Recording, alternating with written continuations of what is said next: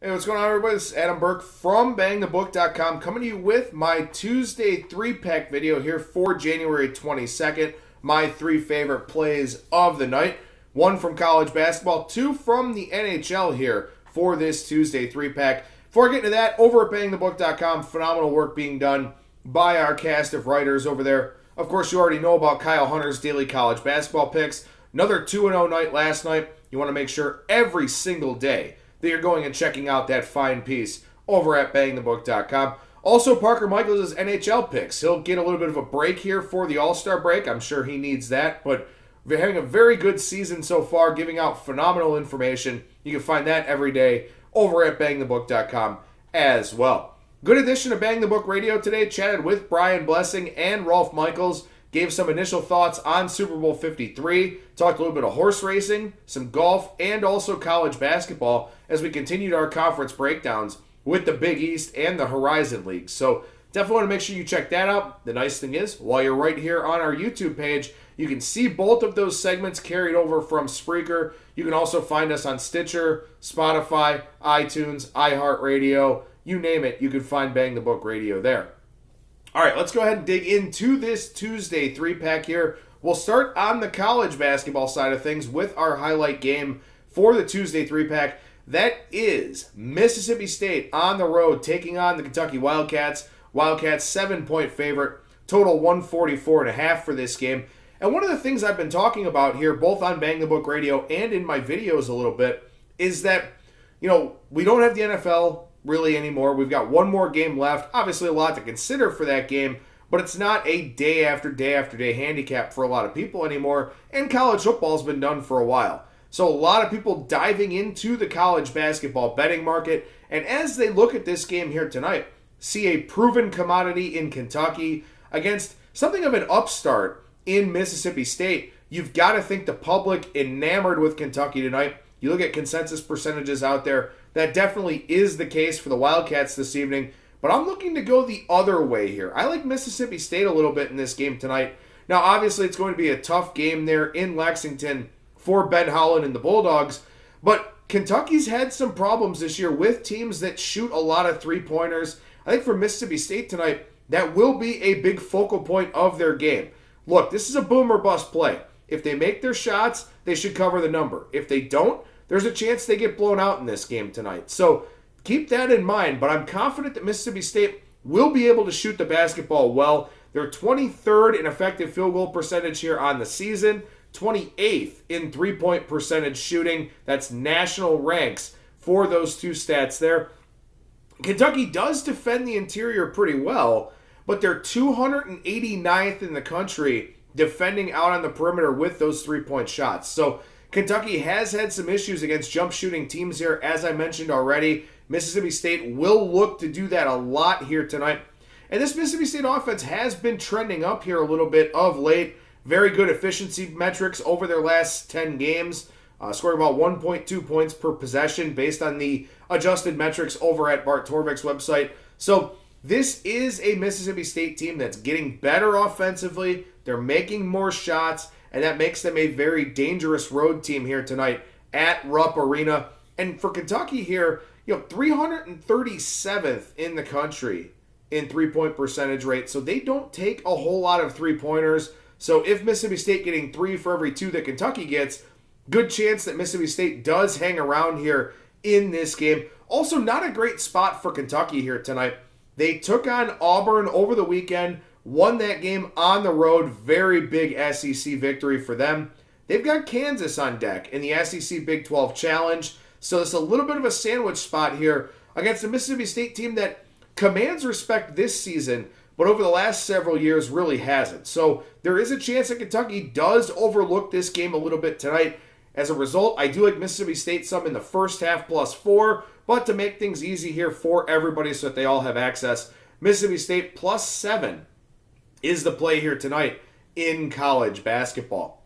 Transition over to the NHL side of things here. Only a couple more days left of games before the All-Star break begins on Thursday.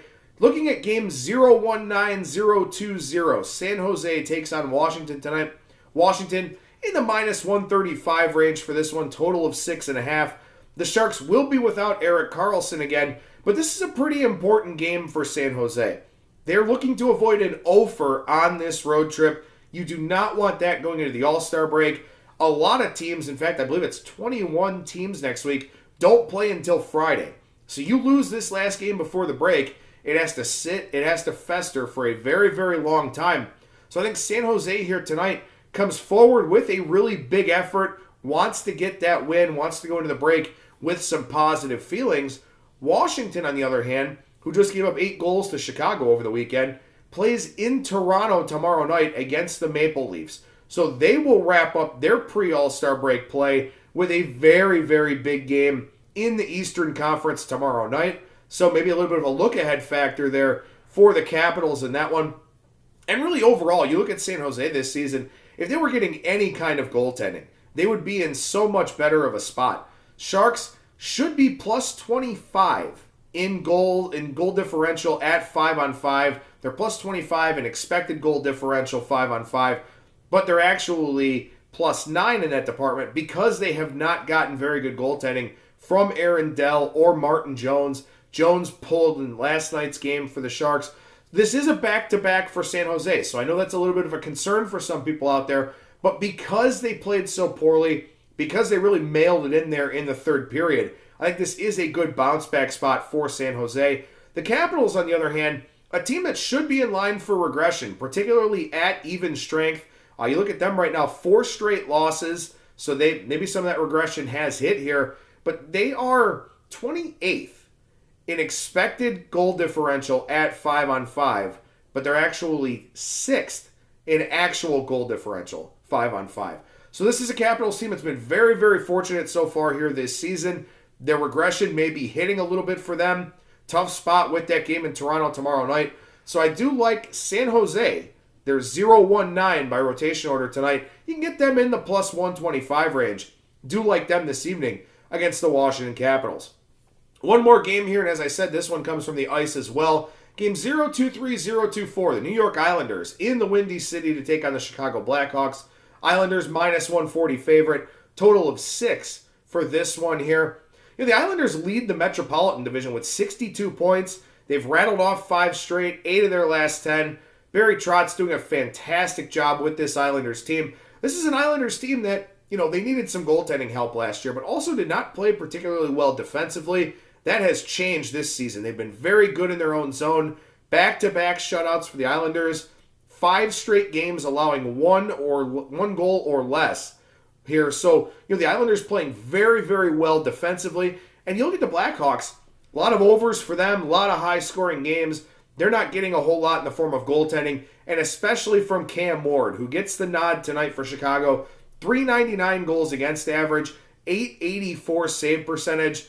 Arguably the worst semi-regular goalie in the NHL here so far this season. And for the Blackhawks, things have gotten a little bit better under Jeremy Colleton, but Joel Quenneville getting fired, the window slamming shut for this team, the aging core just not getting it done anymore. I've got to think they're looking forward to some time away from the rink, looking forward to this All-Star break. Of course, they will have some guys go to the All-Star game, but I think the Islanders much more focused tonight. They are clearly the better team. Huge advantage in net. Doesn't matter if it's Robin Lehner or Thomas Greiss. When you've got a tandem situation like the Islanders have, both of those guys pushing each other to be better. Back-to-back shutouts, as I mentioned already. So I think the Islanders have a big advantage here tonight. I'll take them minus the 140 in Chicago against the Blackhawks. So my Tuesday 3-pack plays here for January 22nd. Mississippi State plus 7 in college basketball. Maybe we see a 7.5 at some of the public books that are out there, so you can keep an eye out for that. I don't think this is a game you have to fire on all that quickly, but do like them plus the 7. If you can get 7.5, that's fantastic. San Jose Sharks in the plus 125 range. Then finally the New York Islanders in the minus 140 range. I'm Adam Burke from BangTheBook.com.